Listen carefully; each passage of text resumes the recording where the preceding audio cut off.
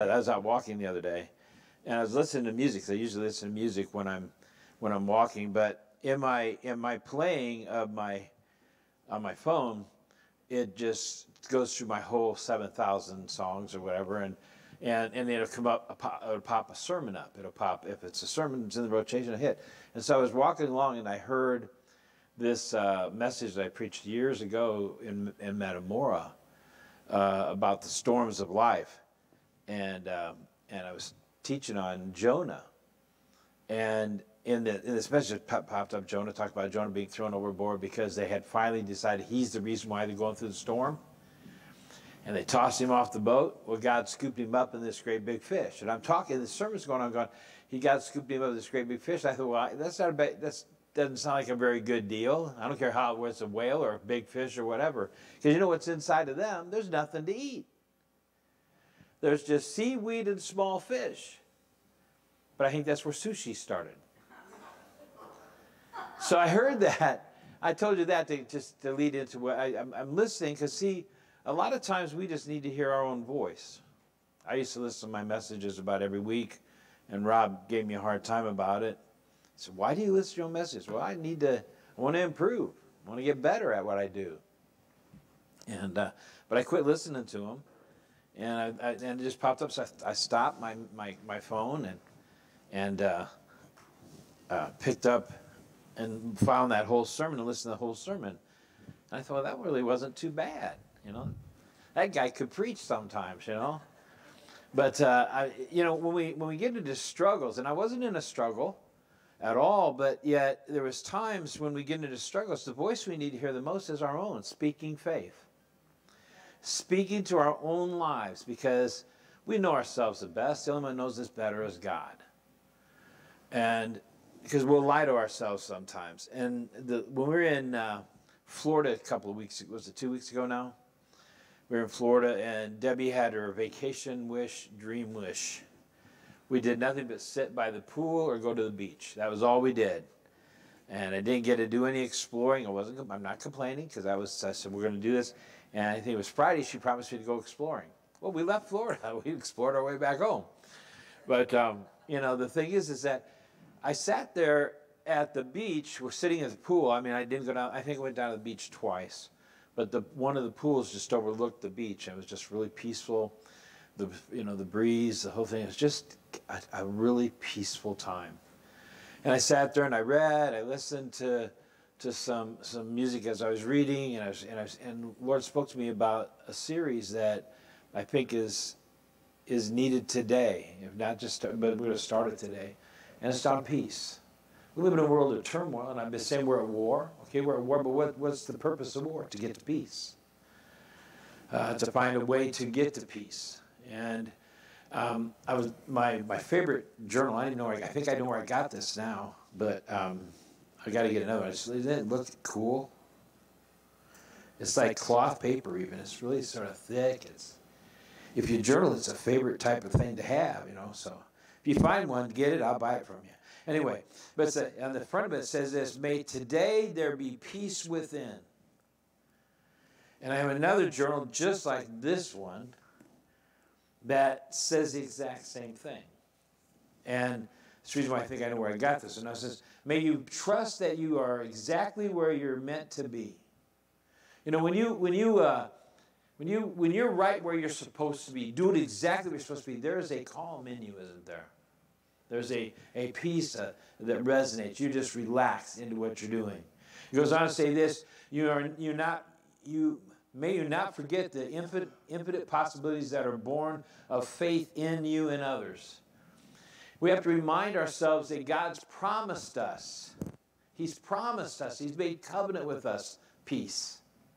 He's made a promise to us. Jesus made a promise, says, I'm not going to give you the peace that the world gives, because that's fleeting. That's just one day here, gone the next. Jesus says, I'm going to give you my peace. And if you think about his peace, you realize that his peace was so sustainable, it took him through the cross. You know, I was thinking about this when we were worshiping, because I've done what I've done to my shoulder. I'm not going to the doctor. Just decided I'm not, because I wanted to operate. I'm 70, never had been cut on in my life, and I'm not planning on it. I was thinking about Jesus, because if I get my arm up too high, I can start to wince a little bit, you know, and if I lay on it wrong, and I'm right-handed. So a lot of times I like to lay on my right side, and Debbie's over to my right side, and after all, I can't because of my, anyway, that's a whole other issue. But Jesus, when he's on the cross, he was stretched out. And he was stretched out, and his arms were actually more like this, and his body was scrunched like this. And he was being held up by, his weight was pulling his arms down.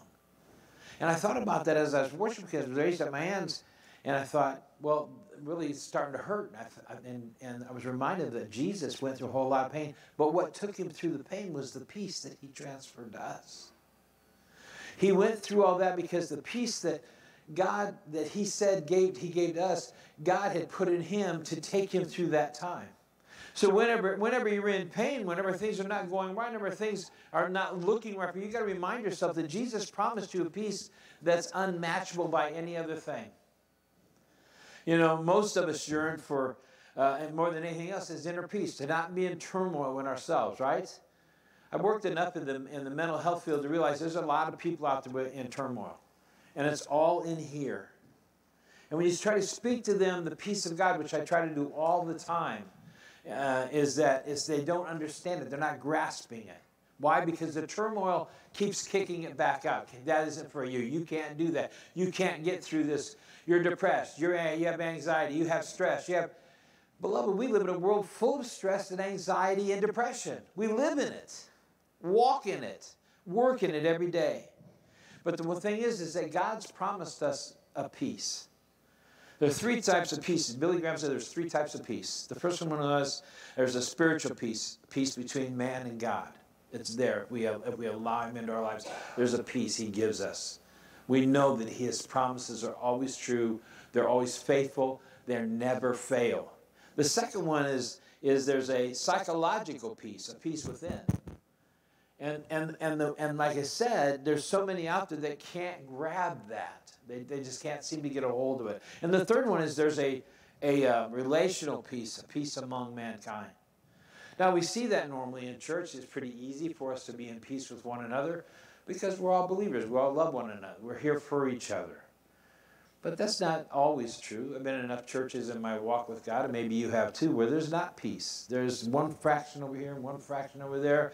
This fraction didn't like the fact that they just got this new carpet, and this one liked the carpet. This one didn't like the fact the walls painted black, and some did.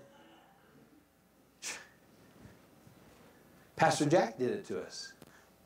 When we moved into this building, he spoke all the negative, what could happen. It did. So I'm going to blame him. But it's like, you know, everybody has an idea of what church should look like. Everybody thinks they know what they want to happen. And that creates a friction within a place that's supposed to be very peaceful. There should be peace among mankind, especially among believers. The Bible has a vast amount of references to peace. Actually, a total of 570 places of not necessarily the word peace, but the insinuation of peace. The word peace actually is spoke 365 times in the Bible. And shalom was the word in the Old Testament that was used for the word peace. The most, like I said, most frequently used was shalom, and it appears 278 times. Peace is one of the key cornerstones of what God wants us to grasp. You know, when there's peace in your home, it's a whole lot easier being at home. You know, Deb and I have had some times in our life where peace wasn't resident. But it's her fault. I was never wrong. The thing is that when peace is there, everything works the way it should. The word shalom means nothing missing, nothing broken. That's what peace is. It's a place for you to be at, knowing that there's no problems existing anymore. Oh, wait a minute, Pastor Bob, understand, I have problems. Everybody's got problems. But do you let them weigh you down, or do you let God carry them with you? I hear people all the time talking about, well, I have this issue, and I took it to God. Yeah, but you picked it back up and went back out the door with it yourself, you know?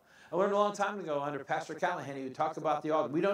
We have an altar now. We haven't had one in years, but we have one. We used to go to the altar every Sunday at the end of the service. We'd go to the altar every Sunday. Pastor would be at the altar. Everybody would be at the altar. And the thing is that we have to realize that that one song we sing, Overcomer, speaks a lot about what I'm just saying, or what I'm going to say. No matter where you're at, no matter what you're going through, there's peace of God resident for you. No matter where you're going. No matter what it looks like is going on around you.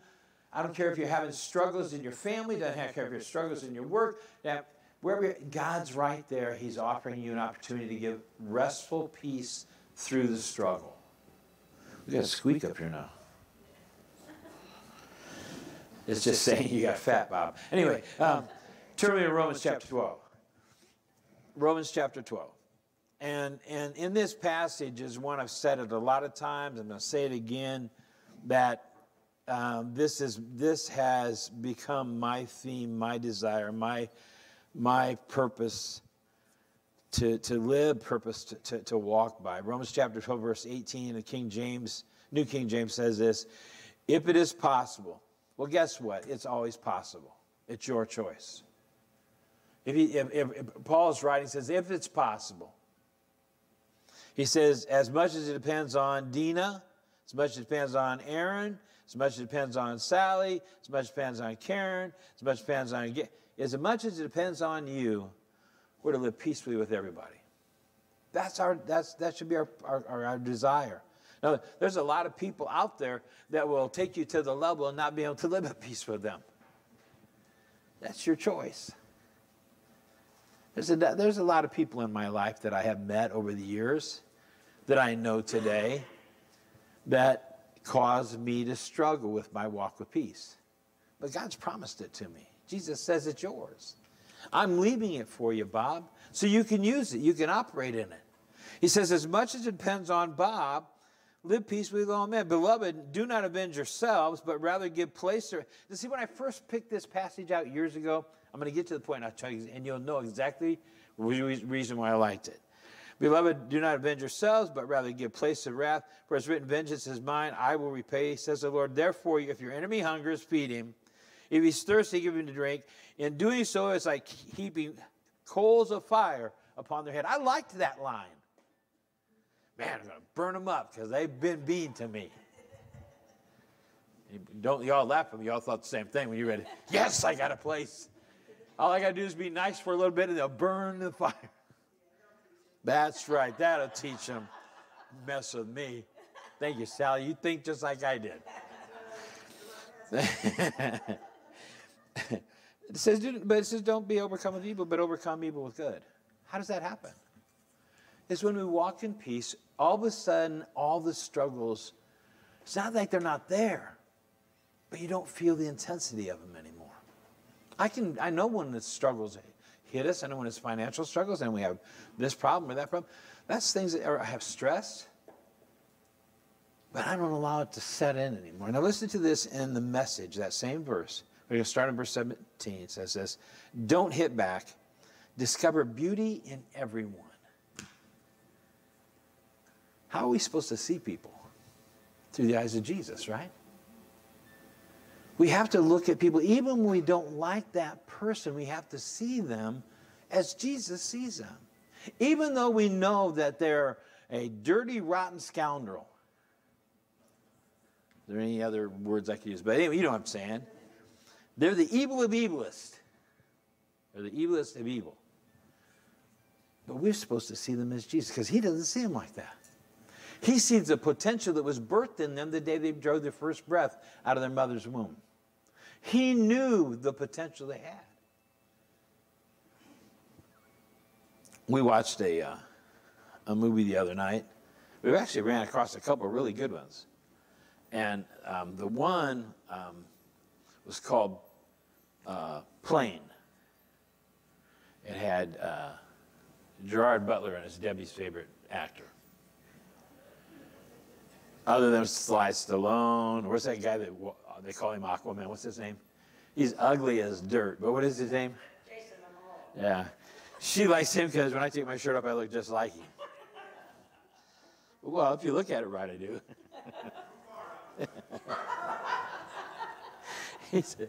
But it was like they had to land this plane because of a storm and wiped out their electronics. So they had plane landed on an island that was actually had been taken over by thieves and murderers and things like that. And they had to get out of there. They had to find a way out of there. Well, what was interesting was I don't really think the one guy that was with him was a criminal. He was, when they put him on the plane, they had him handcuffed. He was going to prison or whatever. He was the calmest guy with him. He kept Gerard Butler, the wimp, calm.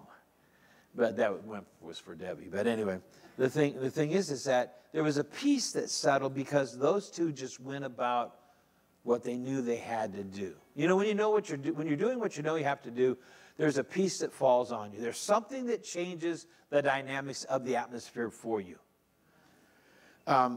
He goes on to say this: discover the beauty in every. If you've got it in you, again, if you can do it, get along with everybody. It's a matter of choice. It's a matter of saying, I can do this. I can take on anything because I know God's with me. Forget the movie. God's with me. Whenever I do anything, wherever I go, wherever step I take, God's with me. One of my favorite prayers that I pray pretty consistently is, Father, tomorrow take me where you've been today. Because he's out ahead of us. He has taught a message years ago about how he worked upstream in our lives. He worked upstream in Israel's life, and he continues to work upstream in our lives. We have to look at it like that. So what does peace mean to us? What does it mean? Well, here's what the scripture says. You will keep him in perfect peace. In other words, that Isaiah 26:3 says this: you will keep him in perfect peace whose mind is stayed on you. Our purpose is to keep our mind stayed on the things of God. When struggles come, we can't go, oh, God, what's going on? We have to say, thank you, Father, taking me through this problem. Oh, that's easy to say from the pulpit, Pastor Bob. No, that's what we have to do. It says, you will keep him in perfect peace whose mind is stayed on you because he trusts in you. When we trust in the Father, we are in a place that nothing can bother us. And it seems like I pick on him all the time. But there's a man of peace right there. I won't name his name, so it's not embarrassing. Well, the deal is if you have watched him over the past 4 or 5 years, there's been a steady peace. God's in control. I don't lose. That's what he said. I don't lose. And we have to get into that point where we trust God no matter where we're at. I can remember being in Alabama in the hospital. I don't remember much about God, but I remember Alabama. And as I'm laying there, I think I was the most peaceful person in the room. I mean, they pulled me out of the cardiac cath, and I'm laying there, well, I must be good. They didn't operate on me. I still got, my chest hasn't been cut open. I'm good. And then she tells me, well, we need to cut you open, but we can't do it because your ejection fraction is too low. I'm hearing all the words, and they're going right through my head. I'm not listening. I'm not going to hear because I'm not going to allow them to take away from what God promised me. And that was peace in every situation, every physical situation, every emotional situation, every soulful area of my life. I'm not going to let them take that away. But that's that guy right there. And I heard these words. That's not what I believe from him. I heard those words. Peace, it says in John chapter 14, verse 27, this is Jesus' covenant to us. Peace I leave with you, my peace I give to you, not as the world gives to you. Let your heart not be what? Troubled. Neither let it be afraid. We have to stay in a place in our walk with God that we know that he's there no matter what. That keeps us at peace. That keeps us in a place we need to be. James chapter 3, verse 17 says this, but the wisdom that comes from heaven is first and pure, then peace-loving, considerate, submissive, full of mercy and good fruit, impartial and sincere. There is a peace that comes from heaven that resides on us. Verse 18, go ahead. It says, and the fruit of righteousness is sown in peace of them that make peace. Peace also means in the physiological sense, in the medical sense, when you have anxiety, you don't think straight. When you have anxiety, when you're stressed, your ability to comprehend situations is affected by the stress. That's why you hear people say, well, I was stressed and I made this terrible decision because I was so stressed. In the natural, in our physiological bodies, stress, you know, stand up here. Stress affects the way we respond to situations. Don't you think that's exactly what the enemy wants? He wants us to get stressed out and make a stupid decision because we're stressed and we just feel like you've got to do something. Whenever you get that feeling, I got to do something right now, you better take pause. You better say a prayer and ask for guidance, because generally the enemy is the one pushing you like that, you know. So you better take pause and think about what the Lord is saying to you, because peace, on the opposite of that, anxiety and all those things, peace helps you to just sit back and look at everything objectively. When you're operating in peace, you don't have to be all stressed about it. You can sit down, when you're operating in peace, you can sit down and look at a situation and it will look totally different than it was 5 minutes ago when you were stressed out. Mm-hmm. And of course, I got 3 pills, everything, hospital pills. Mm-hmm. And then, was it last year, I was lying in bed and I kept thinking all the bad things that happened in my life. And all of a sudden it hit me. I can't change that. Okay, so this person's beating me. So what? It was fine as you remember. And then I did some after John tell Satan, get out. Mm-hmm. Get out of your house. And we were lying in bed and going, okay, you are not wanted here. You are not invited here. Mm-hmm. I Amen. don't want you here. I want you to take yourself and your demon out of my house and don't ever come back. And it was like, wait. Mm-hmm. This is a Right. and I never taken my depression because I couldn't see it. Praise God. Praise God. Amen. You know, That's the healing there's power. victory over those issues when we allow the peace of God to rest in us. Right. And I see it all. We had a young lady that came to our church. I actually was doing counseling with her when I worked at Tazwood in Eureka, and she started coming to the church in Metamora. She had been on depression, anxiety pills, diagnosed bipolar at 16 years old. And I started meeting with her, started sharing the Word of God with her. She believed in the things of God. She started coming to our church in Metamora, and within like in a year, she got rid of all the pills, got rid of all of them, because those things don't heal you. The pills can't heal you. Mm-hmm. Your body needs it because those pills are taking a spot that God's already placed a healing in you to take care of. He's already given us the ability to be healed naturally. But we're not against. We're not against doctors. We're not against pills. Because there's a way that we do things. You know, while we're going through the situation, we should take advantage of every single thing available to us to get through that, as we're believing for our healing. Because those things are not going to bring our healing. Only the power of God will bring our healing. So but we use, you know, the medical, the natural stuff until we get stronger in our faith. Even sometimes, you know, when you've been buffeted by something for a long time, sometimes your faith does get weak, and you need your faith strengthened. And as you're at that point, you need some outside help. I'm not talking bad about medicine whatsoever. No, please understand of course that. not.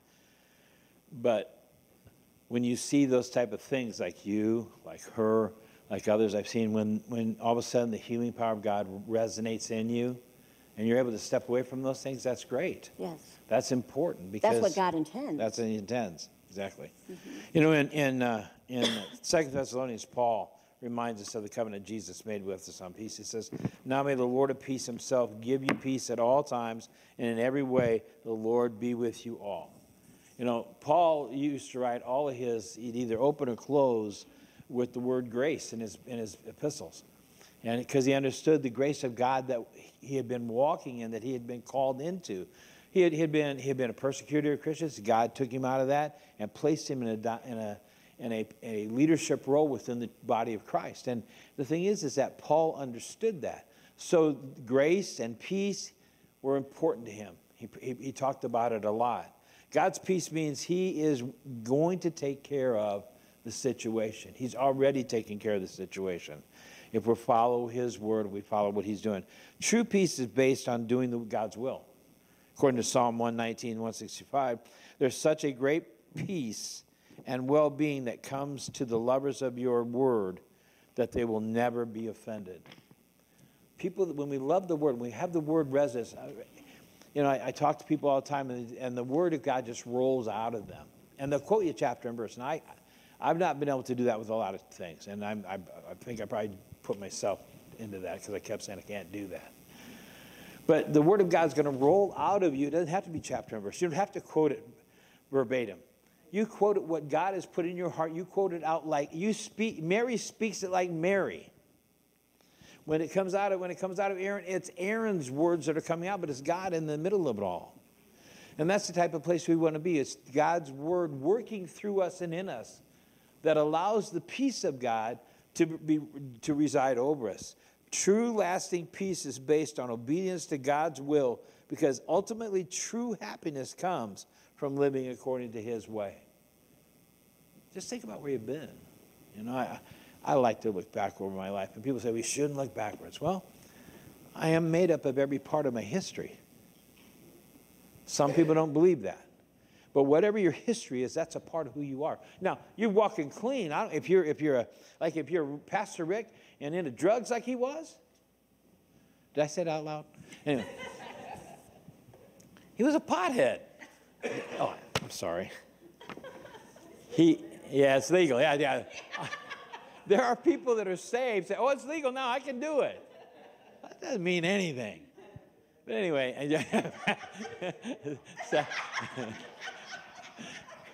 we had never thought about it, but now I've got questions.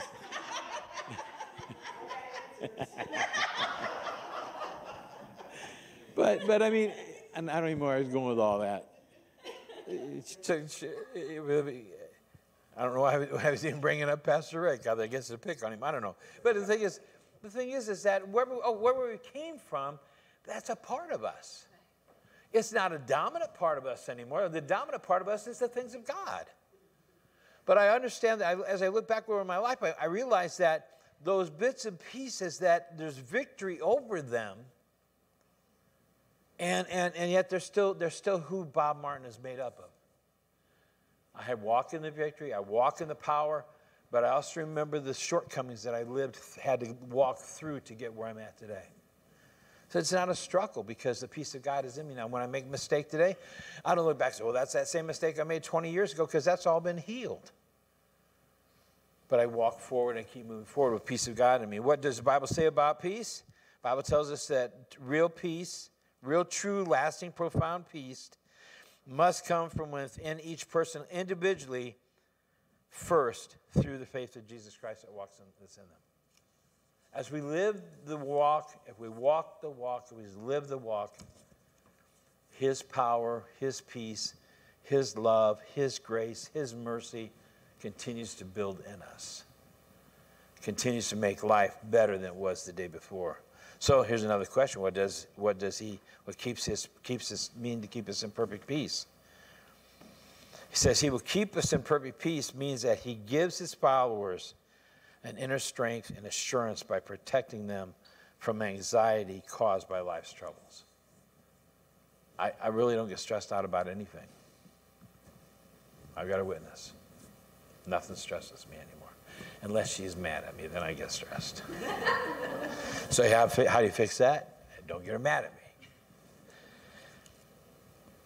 Here's what Romans says in chapter 15 out of the Passion Translation. Now may God, the inspiration and fountain of hope, fill you to overflowing with uncontainable joy and perfect peace as you trust in him. Hear that last part. Perfect peace as we trust in him. We have to keep our eyes on him. We have to keep focused in him. And may the power of the Holy Spirit continually surround your life with his super abundance until you radiate with hope. And that's something you radiate with hope. In other words, when people see you, they see a different person. They see someone they want to be like, they want to live like. You know, a lot of Christians over the years, I mean, I don't know what the deal is. They never smiled. I got nothing. I want to smile. I love my life now. But they never smiled. They would have been upset at the fact that we joke around in church service sometimes. I don't do it. You do it. Oh, yeah. We've gone out to eat. Probably told you this story before. I'm telling you again. It's perfect. We'd gone out to a Chinese restaurant in Washington after church one day. There was about 8 of us. And we had one young lady who was with us, Trish Hooker is her last name now. She became a hooker after she got married. Isn't that funny? Anyway, but anyway, we were sitting there and we're just laughing. We're having a good. We just got out of church. We've been enjoying ourselves. And Rick's mom. Now you had to know. You really had to know her, okay? And she's talking. Well, my boys. And I said, wait a minute. We know your boys. Don't tell us about your boys. You know. But they never did anything wrong. I can write 3 books on your boys. But we're laughing and we're having a good time. And everybody else is sort of going out. And I went up to pay. And this table here was this couple, this guy and a lady. And I went to pay. Prune face. And his words were, "Be still and know that I am God." And I thought, it took everything in me not to laugh. And I walked out, I said, you guys need to be still and know that I am God. But it was like, that's what that was his attitude towards the walk of God. Man, God gives us joy for a reason. Joy unspeakable and full of glory. That's what comes out of walking in his peace. No matter what you're doing. And then it goes on in John, and Amplified in John 14:27 says, "This peace I leave with you, my peace, my own peace, I now give and bequeath to you. Not as the world gives to you. Do not let your hearts be troubled, neither let them be afraid. Stop allowing yourselves to be agitated and disturbed, and do not permit yourselves to be fearful and intimidated and cowardly and unsettled." Amplified just sort of tells it all, doesn't it? So our goal, right, is to do what we need to do to keep our peace. True peace is just allowing the things of God to be resident in us at a level that we can't help but feel calm and collected, as it were, in everything we do. Can we have peace of God? Yeah, we can have it. You have it. Can we have it? You already have it. Now you got to grow it, just like everything else in the kingdom. You got to work it. You got to work it. How do you work it? You do it as you move forward in everything you do in life. It's like working our faith. What does working our faith mean? It means that we are believing. Faith is the substance of things hoped for and the evidence of things not yet seen. That doesn't take us out of faith because we haven't seen it yet, does it? I still have faith for that Corvette. One day I'll have it. Why? It's a desire in my heart. Do I need it? No. But I claim the same victory that all the others that didn't need something, and yet God says, here it is. But I'll take the things that I need along. Like, do I need to have this or that? Yeah. And I let my faith work in everything. Well, that's what we do with peace. We put our peace to work. So what does it mean to have peace about that or this or that? I have peace about this or that means an understanding of acceptance of certain situations without agitation or worry. Okay?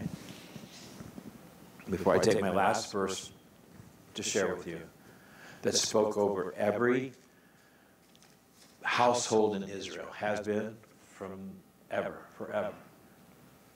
But the thing is you have to make a choice to leave here today and stay in peace. Stay in joy. You have to make a choice whenever you leave the brethren. You have to make a choice to stand on your own and realize you're not by yourself. That the Lord's right there with you. That He's going to take you to levels of everything that He's given us. And He's taking you to a new level every day in it. He's going to walk you into faith at a new level than you've ever had before. He's going to walk you into peace. He's going to walk you into grace like you've never been in before. Why? Because we restrict ourselves from actually receiving everything at its fullest measure. We grow in it, right? Think about, we'll pick on Aaron's kids instead of my grandkids. Because we've seen them all grow up in this church. How old were you guys? How old was Kaylee when you guys started coming? Yeah. And she's 14? 13. Isn't that amazing? We watched her from a baby being held in their arms to up here, a young lady. You know, he's going to have to put locks on his doors and everything else. And the thing is that, but then you look at Cambria, how fast she's growing up. But as they've grown, as you watch Kaylee from the youngest part up to where she's at now, she's seeking the things of God. Now, she has to deal with the world in which she lives. It's a different world as a teenager today. But you see her, what she's getting in her heart are the things of God, that she's causing it to rise up strong. You watch her worship. You watch her up here. Here, then we'll do what's her name? Elise. I love watching her. You ever watch her worship? She gets up here and she's into worship. But as she grows, as she matures, she's going to go to new levels in it, just like Kaylee has. Well, that's what I'm talking about with our faith. We start off at a place, we're given that measure of faith, that size of a mustard seed, but this to grow. The mustard seed is the strongest and tallest plant in the garden. And that's what he wants for us. He wants to keep us moving. So in Israel, this is what they were told to do. Numbers chapter 6. It's called the priestly blessing. And the Lord spoke to Moses, saying, speak to Aaron his son, saying, this is the way you shall bless the children of Israel. Now, when he's saying children, he's not talking about little kids. He's talking about all of us. And he goes on to say this, and the Lord bless you and keep you. The Lord make his face shine upon you and be gracious to you. The Lord lift up his countenance upon you and give you peace. So they shall put my name on the children of Israel, and I will bless them. Used to be associate pastor at a church where I did the closing every Sunday. And the pastor had taught on this section. And so we put it on the pulpit, typed out, because that was the last thing we said before we left every Sunday over the people of the congregation. Well, may the Lord bless you and keep you. May the Lord make his face shine upon you and be gracious to you. And the Lord lift up his countenance upon you and give you peace. The Lord wants to do those things for us. I'm not sure what they're beating back there, but we're about done here. I want you to walk in peace this week. I want you to pursue it like you've never pursued it before. You know, and the way you do that the most is no matter what comes at you. Get up tomorrow morning. We'll give you a day. We'll give you a day off today. So walk in all your anxiety, walk in all your stress, walk in all the stuff you woke up with this morning, just live in it. And then Sally said, you can't stay here no more. The thing is I want you to get up tomorrow morning, and when your feet hit the floor out of bed, I want you to say to yourself, this is going to be the most peaceful day of my existence. And then when you get up the next one, this is going to be the most peaceful day of my existence. Every day. Watch what God will do when you speak that over yourself. Like I said, I listened to myself on that one sermon. I thought, that wasn't too bad a sermon. So I listened to the whole thing because that one part caught my ear. But beloved, when you start speaking peace over your life, and you declare it over your life, trust me on this, it will be resident in your life. Amen? Amen. Father, we thank you for today. We thank you that this is the last day of anxiety, stress, struggles, distress, depression. This is the last day of any of it here within the walls of this place or within outside the walls with your children.